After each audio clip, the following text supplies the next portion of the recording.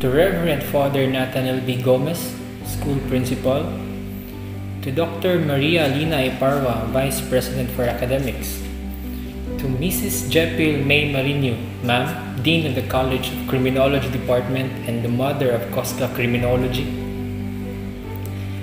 to the criminology instructors, Mr. Yushman Canizares, to Attorney Ruben Llosa, Sir, to Ma'am Celine Baco, and to the rest of the instructors, to all the faculty and staff of COSCA, students, friends, parents, to the newly appointed cadet officers, Batch Exodus. Ma'am and Sir, a good and pleasant day to all of you. It is an honor for me to be your guest speaker for this program, and I'm very thankful that you have given me a chance to speak, to give a message. The theme for this program and theme, Stewardship, Compassion to Motivate Followers. It's a very nice title. Stewardship, Compassion to Motivate Followers. Compassion, it's your desire deep in your heart. And to motivate followers. Now, motivation, in my own understanding, is motivation is an idea or something which it drives you to perform an activity. Now, I will be straightforward to you guys. The question is, how can you motivate your followers? And how compassionate you are towards motivating your followers? Or how compassionate you are towards motivating yourself? Now, always remember that you are motivating your followers for them to become the best version of themselves. Now, based on my experience when I become an officer, a cadet officer, and former chief of criminology, is that there are two things I always imply. Two things: appreciate and acknowledge. Appreciate and acknowledge. No, appreciate the strength and acknowledge the weakness. Appreciate them when they accomplish a certain task that you have given them or the situation gives them. Now, always appreciate your lower class. Appreciate yourself. Do not be greedy. Always give them appreciation. If they deserve an appreciation, give it to them. When you appreciate a person after he achieved or he accomplished something, is that he will be motivated that the next task or orders that you give them, he will achieve that.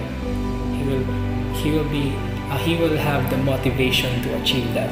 Trust me.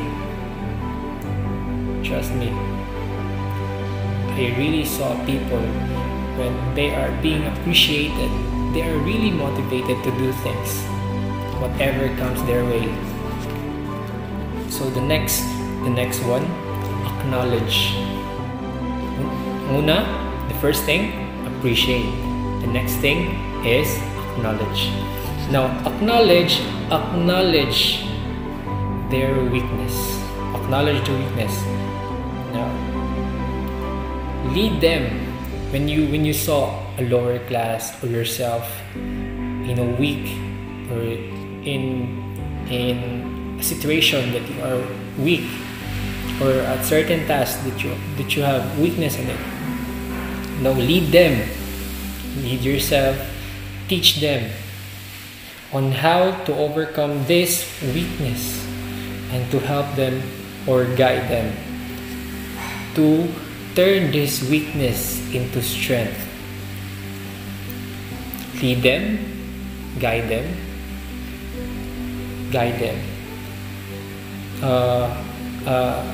help them, guide them that this weakness turns into strength. Now, in the future, this appreciation and the appreciation of strength and acknowledgement of weakness in the future, time will come that your lower class cadets and subordinates ones will be thanking you, saying, "Sir or ma'am, you molded me into something better than myself. And you gave me opportunity to see myself in spite of obstacles. I remain positive." Do you get me? In life, we undergo pains. Now, you as yourself or your lower class, teach them, because pains is just an abbreviation of positive attitude in negative situations. Now let me say it again. Pains, P-A-I-N-S, positive attitude in negative situations. So teach them. To the officers, Badge Exodus, remember these two words and put it in mind and put it in heart. You will use that. Appreciate and acknowledge. To the lower class, let me say you this. Trust the process and learn from your upper class. Always trust the process. Whether it's very painful, very tiring. Now every day is a learning day. You will learn from your upper class. You will learn from your mentors, your professors, and you will learn from yourself. Because the greatest enemy is not your upperclassmen, it is yourself. It is yourself. So you will have to overcome that. So, to the officers and to all that is watching my message today, whatever you are, whomever you are, and whatever problems you have right now, let me tell you this. Get up every day. Get up not just from your bed, but get up from yourself. Stand, lead, and inspire. Get up from yourself. Stand, lead, and inspire. Those might be, or maybe the questions, or might be the answers of our questions. How can you motivate your followers, and how compassionate you are towards motivating them. So, and do not forget our mighty motivator, God. Do not forget Him. Always thank Him, for He motivates us every day. So before I end up my message, let me thank my motivators in my life. Number one, God.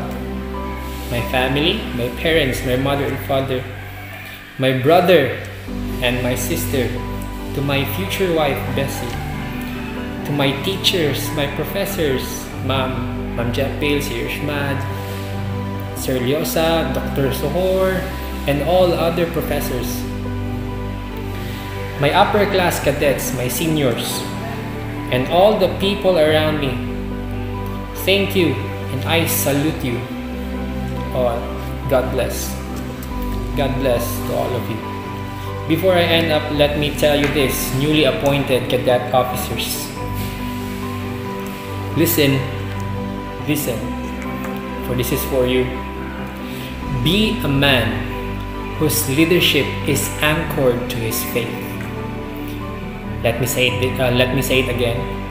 Be a man whose leadership is anchored to his faith. So strengthen your faith, ma'am and sir. So that's all.